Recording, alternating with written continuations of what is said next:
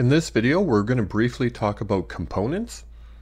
Now, I've already covered a bit of components with you, explaining what they are and how they interact with Unity and they create objects.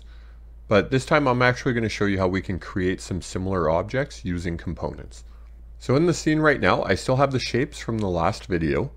And if we look at one such as the square, we can see that we have a transform component. We've already talked about how every object will have a transform. And then we have a sprite renderer, and that's all we have for components here. So what actually makes this game object a square is this sprite renderer component, and then the sprite that's in this box here. So I'm going to create a new empty object. Now this is a keyboard shortcut that I find really handy. This is one that's going to save you a lot of time down the road, so I want to get you in the habit of using it as early as possible, just so it becomes natural.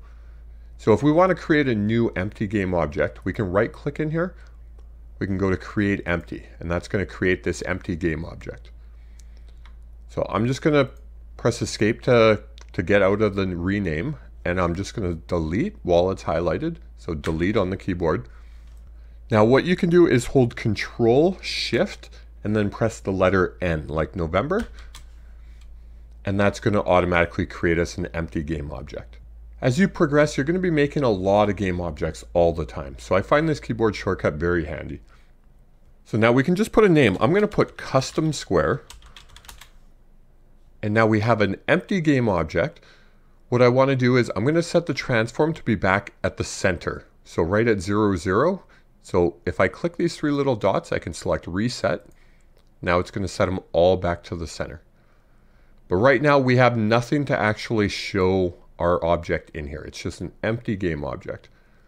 So what I can do is, if I look at square, remember we see sprite renderer on here. If we go back to our custom square, we can just click add component. And now in here, I can browse through all the components, or I can just type in the search box here. So if I start typing sprite, I look through it, there's multiple different sprite things. We want a sprite renderer. So if I select that, notice I have the component, but there's nothing in the scene yet. And that's because we have no sprite set. So for this box, if I had a sprite set up in my assets down here in the project, I could just click and drag it in, but I don't have any yet. Unity does have a bunch of built-in sprites that you can use. So if we click this little icon next to the sprite box, we can browse through all the different sprites that are in our project. These are all sprites from different packages that Unity already has installed, but we can select anything that's in here. So you can browse through and we could just select one. So let's say I wanted to use this red icon here. Now if I select that, you can see my sprite now has that. And it's a very small sprite. So if I wanted, I could scale it up. So if I hit R on the keyboard for the scale tool and then just start clicking and dragging, now I start getting a bigger sprite. And it looks a bit blurry because that icon was so small and we're scaling it up. Another way we can do it is if we look in our assets folder here, we could drag any sprite that we have in here. We don't actually have any in our project yet, but Unity does have a bunch built in, all the ones for the sprites that we created. So in this case, I'm just going to packages here, and yours may not show this depending what packages you have installed. That's fine. This is just for a reference. You don't have to follow this exactly. I'm just showing you for right now. So if I start browsing through this pack here, now I don't exactly remember which folder it's in. So if I go to the square that we already created, if I want to know where this object is that's in here, I can just click on it and it's going to take me right to it. So you can see here, now we have the square. So I could select our custom square, take this square and drag and drop it in here. And now we have a square. And then I could scale that back down to 1. And now we have a 1 unit square, which is the exact same thing if we right click 2D object, sprites, and square. Now that example was with a sprite, but say I wanted something else. So say the main camera. This is the exact same concept. So if I wanted to, I could hit again the keyboard shortcut, Control Shift N. That creates a new game object. I'm just going to name this custom camera. Now I'm just going to reset the transforms just so it's back at the center. And this is just a habit to get into. That way your object's always at the origin when you create it, and then you move it around after that.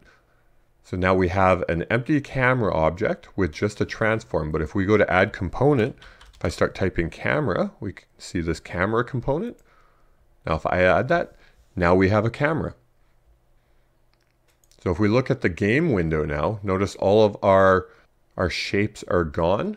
That's because the game tab is trying to use this camera now. So if I delete the original camera, if you look, you can see this is the output of the main camera. You know what? I'm not going to delete it. Let's just uncheck it up here to disable it. Let's go to our custom camera. And now we have to move our camera to bring all of this into view. So one thing I could do is I could look on here and let's see what settings our main camera has. So it has a size of 5 and this projection type is set to orthographic. So we need to set those the same. Another thing you can do with components is let's go to our main camera. If I look at the component here, if I click these 3 little dots, you can see copy component. So if I select that, and if I go to custom camera, I can click on the camera here and we can put paste component values. And now this is going to change all of the settings of this component to match the main camera. So now we have this, but if you look at our custom camera, we still don't see anything in it. And if we go to the game view, we don't see anything. Now the reason for that is not all of these settings, but our actual transform. So let's do the same with the main camera. I'm going to select it. I'm going to click the 3 dots on the transform, copy. And in this one, it gives you the option of what you want to copy. So what we want here is the position. And that's going to copy these 3 settings. Let's go back to our custom camera. Let's paste them.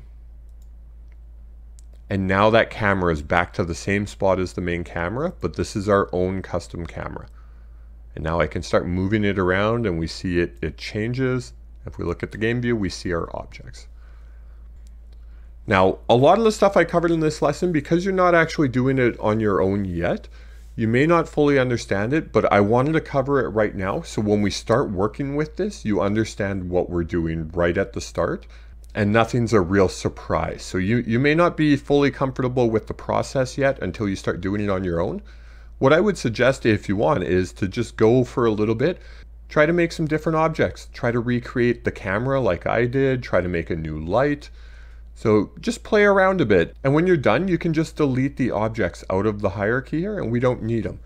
And speaking of which, before we go to the next one, let's just enable our main camera again. And I'm just going to select all of these. So I can select the first one and then hold down Shift and click on the last one. It's going to select all of these objects now. So when you hold Shift and you click, it's going to select everything in between the one that's currently selected, which is here, and the one you click on. So now with all of them selected, just hit the delete key and now they're all gone. We don't need those objects anymore. And remember to hit Control S to save your scene. And now we have a saved scene. All of our objects are gone and we're ready to go on to the next video.